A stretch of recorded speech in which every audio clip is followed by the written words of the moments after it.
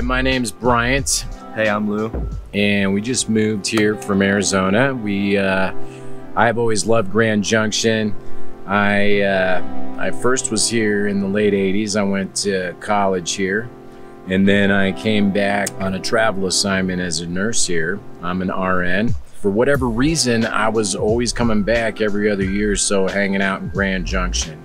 I mean, it's obvious to me why now that I moved here, but basically you can't beat the outdoors. I love the red rocks. I love that about Arizona and the Four Corners area. I'm surrounded by red rocks, but better than Sedona. I've got way more red rocks than Sedona. I like that this is a smaller community. What also drew me here was, you know, all the farming and the farm to table. You know, that is such an incredible opportunity, because in Phoenix I had to eat old, like not ready to eat vegetables and fruit from the store. But here, the fruit and vegetables taste totally different because they're super fresh. I feel like it's a cabin, even though it's right here in the middle of Grand Junction. And so Robert helped us find this house, and he came highly recommended. And now my family can't recommend him and his wife enough. In fact, my best friend is moving up here, and Robert, using the same guy, Robert. Yeah, so he's using Robert as well, because he's just he's done right by us. I needed a house that would be appropriate for my elderly mom, and she has some struggles with dementia. So I needed a home that, you know, was safe for her and had a big enough walk-in, you know, shower and restroom that would suit her needs. Like, even if I had, you know, if she was in a wheelchair at the time, because I look after her. All while being affordable as well, as opposed to Phoenix, you know? Oh yeah, like totally, I can't believe how much home you can get here for, you know, so much less money than Phoenix and many other places. You know, in fact, it kind of freaks me out, because I know that soon people are going to discover this place, and it's probably not going to be this affordable. Of course it's not going to be this affordable. And the traffic's way better here. People don't have any idea how awesome it is to live here.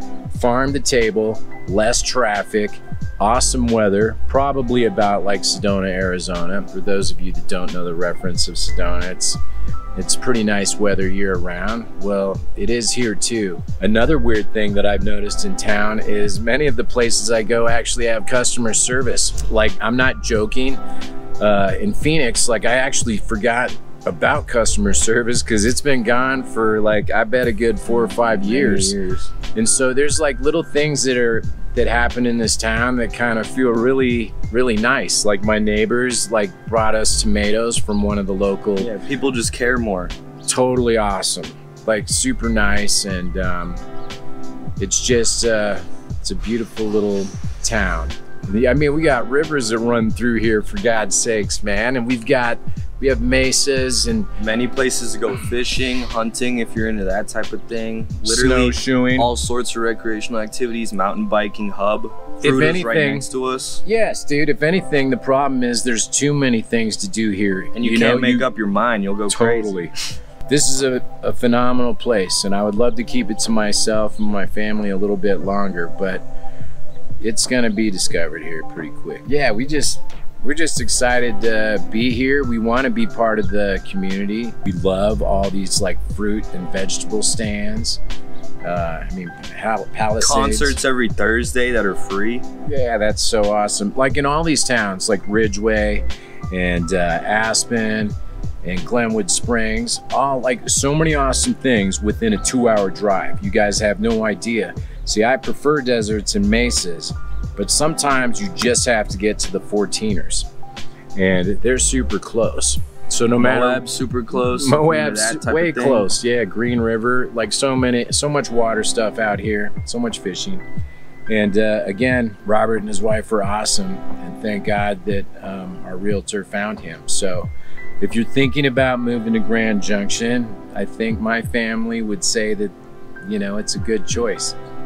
You know, and we recommend Robert for sure. Yeah, Robert and Christie Hayes. My best friend's going to him. Can't wait for him to move here shortly. And I consider Robert a friend.